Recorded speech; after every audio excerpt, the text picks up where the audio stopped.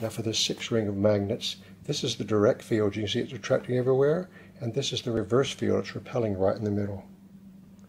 Now if we go over to an 8 ring of magnets, this is the direct field. It's attracting all around the outside. And again, there's just a big hump of reverse field right in the middle. Next we're going to try a ring of 8 50mm magnets with a 60mm magnet hovering over it, repelling, and we're going to see what we can do with this system. Next, if we put an insulation paper, an aluminum spiral, and a 60mm magnet over this ring of 8 magnets and turn the current, you get fairly weak lift. Next, if we put a sheet of iron above those 8 magnets with insulation paper and then the spiral and put the 60mm magnet again, well, now we get quite a big lift. We've about doubled or tripled the lift effect we saw before. We take the iron off and look at the lift of this little test series of magnets, also quite small. Next, if we put a sheet of iron above those 8 magnets with insulation and paper above and put that same little test magnet, now we get really about twice as much lift effect as we saw before. It's quite a reasonable effect. Now we go to a ring of 12 magnets. This is the direct field all around here, and this is the reverse repulsive field in the middle. There's just a big hump of repulsion right in the middle. It's hard to put anything down there.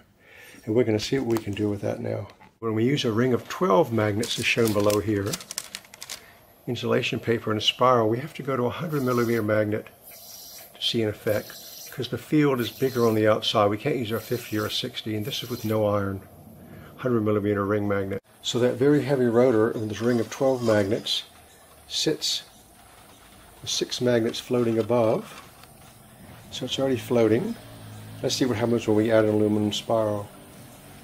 Now when we add an aluminum spiral insulation paper over the same ring of 12 magnets and put the 6 magnets as a very heavy rotor, go up and down quite nicely.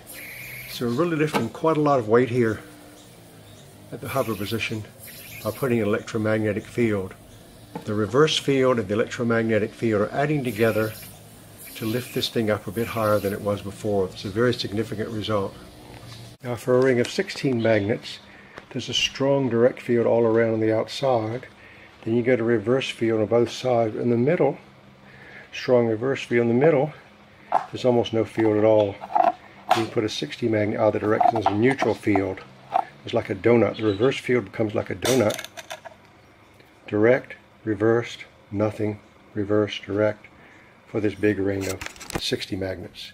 Now for the final experiment of the day, we have a ring of 16 magnets, an aluminium disc with 640mm magnets on it hovering up there. We put current one way, it just shoots down quite strongly. This is reverse field levitation. And when we reverse the leads,